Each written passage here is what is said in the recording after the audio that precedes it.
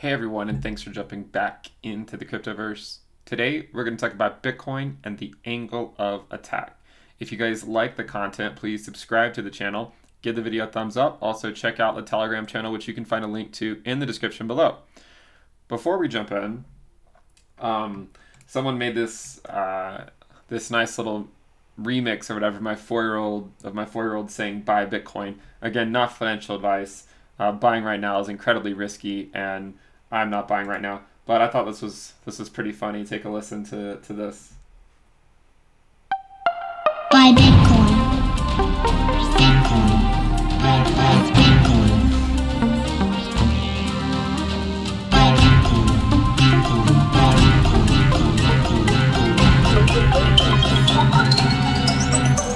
Buy Bitcoin. There it was. Anyways, let's get down to business. So the angle of attack, right? If you're an aerospace engineer, I'm sure you're familiar with angle of attack. But the idea is at what angle are we attacking these prices? And one of the things we know with crypto or with any price action, well, I mean, it obviously depends on your aspect ratio. You know, if you draw an angle like this, let's draw it so it matches one of these. Let's say we draw an angle from here up to this point. It's 70 degrees.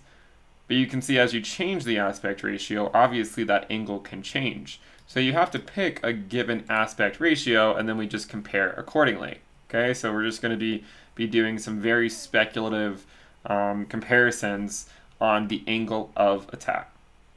So, interestingly, we're gonna use this resolution right here. Okay, you could use any resolution. The point is we want to keep the resolution the same as we can make comparisons. So the angle of attack from 10K up to around 20K was around 72 degrees. From here, our angle of attack is now 84 degrees. So you can see that in fact our angle of attack has gone up. We're moving up a lot quicker. We're using a logarithmic scale. We're moving up even quicker than we were earlier on. Our angle of attack went from 72 to 84. Now we're going to take a move from, say, this point and look at our angle of attack. This is to the top of the final candle, 74 degrees. But if we took it to the top of the wick, it was 77. However, the market conditions right now do not at all seem to be mimicking what happened in 2019, but more so what happened maybe over here. And one of the things we can do is we can look at, well, the angle of attack. Let's look at the angle of attack. So for instance, the angle of attack from this bottom to the final peak was around 86 degrees. So we're in that, that accelerated growth phase. Again, we don't know how many more weeks it will last, but of course, there will come a time where it will turn back down. There have been other times as well where we had angles of attack like this throughout the market cycle. The one of the main ones to note is the impressive move we had after breaking the prior all-time high. The prior all-time high was around $1,100. This angle of attack was around 78 degrees. And during that time, after we broke the prior all-time high and went on this rally, we rallied from the bottom around 235% before having a 40% correction. And this was after Bitcoin broke the prior all-time high, which was around I believe it was around 1184, if memory serves me correct. Maybe someone can correct that if I'm slightly off, but it was around that level. So leading into that final move, our angle of attack with this aspect ratio was around 78 degrees. We had a 235% move up, followed by a 40% correction. So the price moved up to $3,000, and then we had a correction, 41% down to 1768. So 235, 41 degrees with a 78 degree angle of attack.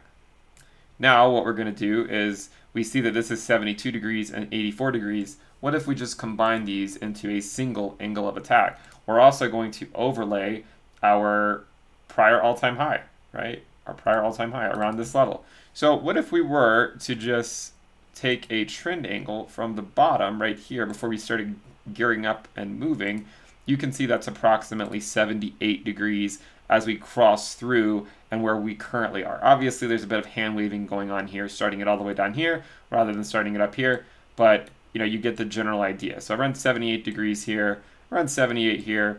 We had a 235% move right there. And what we're going to do is we're going to take a 285% move and see how close where we are today. So from the bottom here, we're up about 300% from this point right here.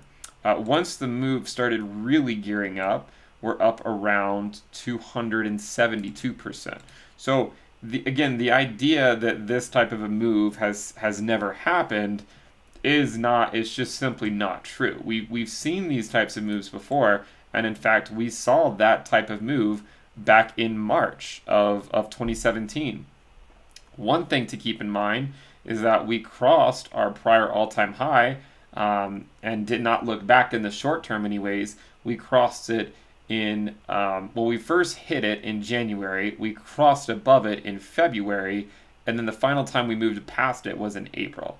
Okay, here we hit it in December, and we've continued our move that we started all the way back down here. So the idea here is, well, if we are going to see a 40% correction, or where would that be as measured from the current time, right? Where would it be if suppose it started at 40K? Where would a 40% correction take us? Well, a 40% correction from 40K would take us just down to around $23,000, $24,000. If the price of Bitcoin were to rally even higher, let's suppose that it went to say 50K, and then we had a 40% correction, then we would be looking at around a $30,000 Bitcoin. Now, this market cycle will, of course, have a slightly different flavor, slightly different characteristics than the last market cycle. Obviously, comparing them exactly is not really that useful.